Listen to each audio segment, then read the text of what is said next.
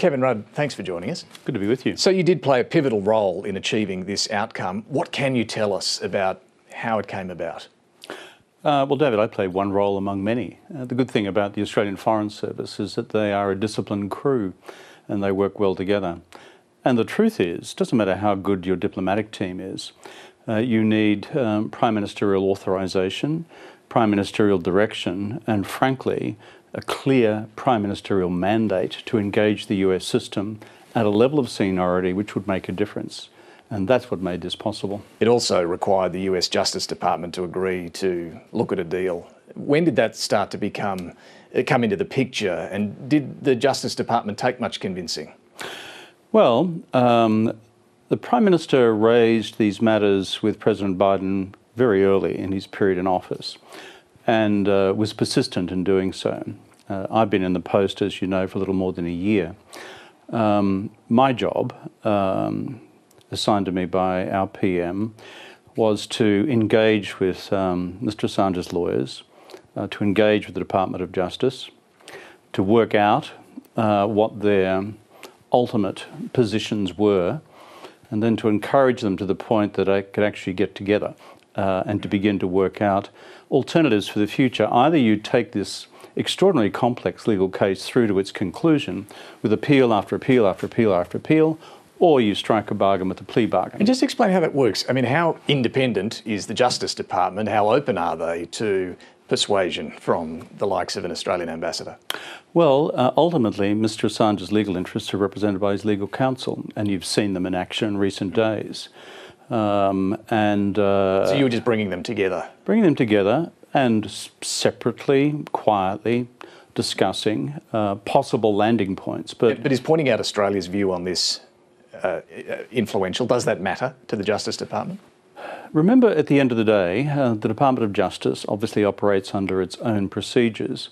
It's also part of the executive arm of the United States government, and it therefore has a significant relationship with Australia across a whole wide range of law enforcement matters, before you go to our defence and security and intelligence relationship as well.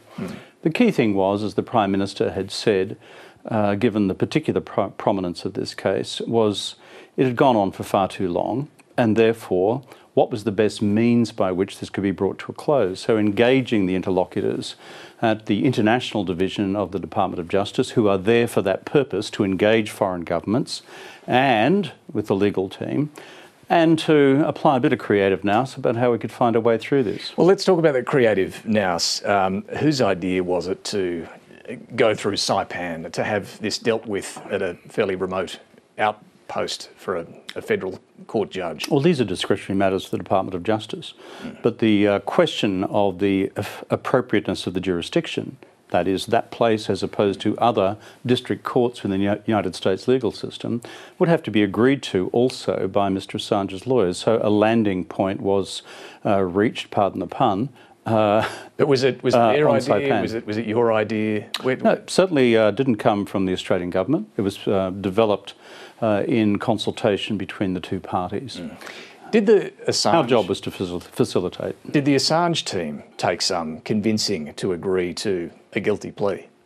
Well, that's a matter you need to put to them. I don't wish to be providing public commentary on their private legal deliberations. You'd expect, David, that when you're dealing with complex legal matters, that there'll be a range of views. But again, if you stand back from the detail, what's it ultimately a decision about? Do you allow this court case to go from extradition to substantive deliberation to appeal in the United States, to further appeal in the United States, with ultimately a Supreme Court case on the future of the First Amendment and the application of the First Amendment's principles on freedom and freedom of speech, freedom of expression, freedom of the press? And does that apply to foreigners acting in a capacity like Mr. Assange, or do you cut a deal through a plea bargain? And that is constantly with the binary choices we face, and working that through sensitively the system, not intruding into the autonomy of the parties, was what I think any professional diplomat would do. Why did you have to be there with him on the journey? Well, the truth of the matter is, number one, I had been the principal point of contact with the DOJ, the Department of Justice, kind of from the get-go, Right. and with and Mr. Assange's lawyers. So you were the linchpin. That's your term, not mine. The political linchpin to make this whole thing work was a Prime Minister who decided to actually make this a prominent issue with the United States. You were dealing with both the Assange team and the Department of Justice, trying to shepherd this whole deal through. Well, they got to a point where they could themselves identify a way through. As I said, our job was to constantly define clearly the alternatives. And our view as a government, and I was in constant reference with the PM and the Foreign Minister and others on this subject, was that this dragging on forever through this rolling set of appeals, and with Mr. Assange, frankly, looking at the prospect of being in incarceration for a very long period of time and no resolution of the case whatsoever, the alternative was plainly the way to go. Sounds like you were encouraging him to take the deal. You could say that. I couldn't possibly comment. Okay. But the bottom line is this was a decision for the parties. Right. You spent a fair bit of time on the flight home with him. Did you have a good chat? On an aircraft such as that, you're not going to sit quietly in the corner and do the cryptic crossword. And besides, I've always hated cryptic crosswords because I can't get all the answers right. So what did you talk about? That's a matter for you to ask Mr. Assange at some stage. Did you? Certainly we reflected on his time in prison. Right. Because you can't ignore the elephant in the room. Here is a man who's been in incarceration at a maximum security prison in the United Kingdom for 5 years with a whole bunch of pretty interesting types. And then prior to that, in, if you like, self-incarceration in the Ecuadorian embassy for a period of what? More than 5 years. And touching down here must have been an emotional moment. Well, my interest as a diplomat, and certainly as the ambassador of the United States, was to take this out of being a continuing problem in Australia-US relations for the very long term. And so what was I relieved about and what the foreign policy professionals concerned about is frankly having this matter dealt with.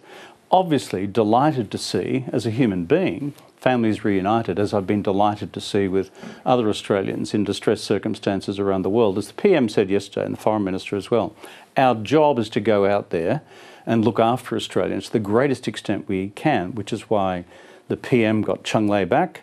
That's why, through the agency of the Foreign Minister and the PM, we also got Sean Turnell back from Myanmar. This is hard work, and there's no precise science here. But it matters for all Australians, because you don't know when you're going to end up in a pickle. On this case, I think you just said it was a problem in the relationship. How much of a problem? No, and I said I didn't want it to become a long-term irritant in the relationship. Was it an irritant? Well, if ultimately political relationships between countries are the aggregation of the interests and values and perceptions in both countries. Australia in the United States, because I've lived there, as you know, a long time now, since I left politics in this country, more or less, has a good brand. The United States, by and large, has a pretty good brand in Australia as well. The key thing is not to allow any particular issue to become defining for a very large group of people within either country, which causes the underpinnings of our long-term alliance to come into question at any point in the future. I'm a huge believer in the alliance. As you know, we've discussed this over donkey's years. I'm a huge believer in the security relationship with the United States and the political relationship, and that's what I spend the vast bulk of my time on. And so I did not want this personally, nor did our government, having discussed it with ministers, to become a long-term irritant. Okay. And that was the view also put to me by this multi-party delegation led by Barnaby Joyce and the rest when they came. What about Julian Assange's actions as Foreign Minister, and then when you came back as Prime Minister, you didn't go out of your way to see him return home? I think he would have been in the Ecuadorian embassy during those years. Well, as you know, the legal circumstance at the time is that he was under charge from the Swedes, and that matter had not yet been reached determination. But he's still an Australian citizen. Yeah, but if you go back on your records, mate, when yours truly was in office, I was constantly defending this guy's rights to consular protection. I was constantly defending his right to retain an Australian passport, these basic things. And that's because I just saw him in the same category as I see any other Australian. Did you see him and do you see him as a journalist? That is a matter of opinion. What's yours? What's yours? You're a journalist. I'll ask no, hang on. I'm here to ask the questions. But I'm not a journalist. I'm interested in yours. I'm here to ask the questions. That's true. But you know what I mean, is that where this would have got particularly interesting is if it actually went to the testing of the First Amendment provisions under the United States Constitution, which is about freedom of the press. Would the justices on the Supreme Court of the United States have deemed this individual to be a journalist or not? We don't know. My view is that that's a matter for the courts to determine. I've got to go, but I've got to let you go. But just before I do, back to the other part of your job right now with the presidential debate getting underway. How are you going as ambassador, building inroads, relationships with the Trump circle? We know he had some disparaging remarks about you not so long ago. Have things been patched up there? How's that going? He's not Robinson Crusoe on that, mate. We're in Parliament House, Canberra. A lot of people have had disparaging things to say about me over the years. That's just life in the fast lane. No, you'd understand and accept and expect of us or whoever is ambassador in Washington, you're constantly building relationships with both sides, Democrats and Republicans. Why? It's a huge country, biggest economy in the world, massively significant to us.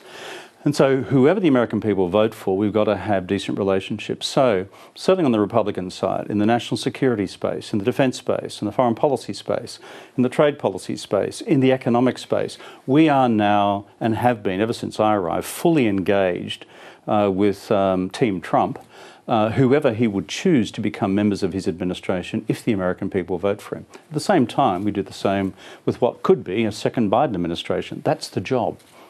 I know you'll be heading back in a couple of days and you've got a busy few months ahead. Kevin Rudd, we appreciate you giving us some time. Thanks very much, David.